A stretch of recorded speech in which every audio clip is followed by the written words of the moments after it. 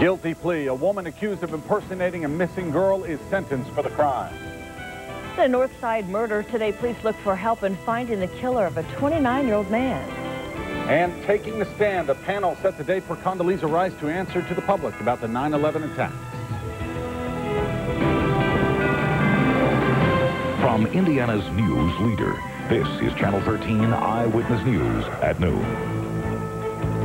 Good afternoon, everyone. Welcome to Eyewitness News at noon. I'm Rhori Johnston, in today for Bruce Collins. And I'm Pat Carlini. Thanks for joining us. Topping the news today, a Kansas woman says she is guilty of impersonating a missing Indiana girl. Donna Walker pretended she was Shannon Sherrill last year. This morning, she accepted a plea deal in court. Eyewitness News reporter Alex Sands has more on her appearance in court and her sentence. In Boone County Friday, Donna Walker walks to court to accept a plea deal.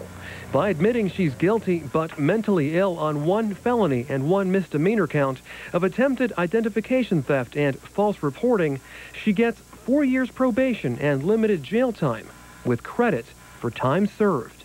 She'll serve 9 months total. She was arrested at the end of July last year, so she should be released sometime near the end of April. We believe that it's a just resolution to this matter. It's fair given all the circumstances. Walker, who's from Topeka, Kansas, claimed she was the missing Shannon Sherrill last summer. The young girl, 6 at the time, disappeared 18 years ago from her family's Thorntown home. I feel I've lost my daughter 3 times in the last 18 years. First time when it happened, then when we found out she wasn't, and then it's just, I thought maybe she might know something. I've been waiting 18 years to find my daughter.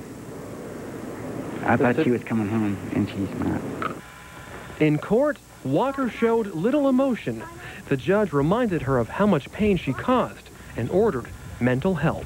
Donna Walker's plea deal gives the family of Shannon Sherrill some closure, putting this painful chapter of their lives behind them.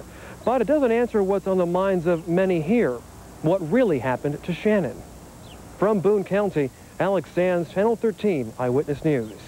Now, Walker could have faced up to 4 years in prison if convicted if 12 felony counts filed against her last year.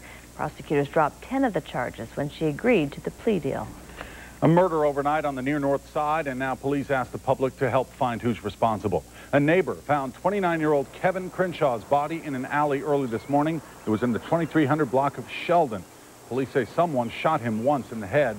They're now talking with relatives and friends to find out what may have happened. Those who live nearby say Crenshaw was a good guy who grew up in the area. It's a tragedy. I'm sorry that it have happened because I know the family, and even if I didn't know the family, it's still bad anytime one of our youth of today dies, and I'm just sorry about it. I really am. If you have any information, you're asked to call IPD's Homicide Division. A rape charge against a school employee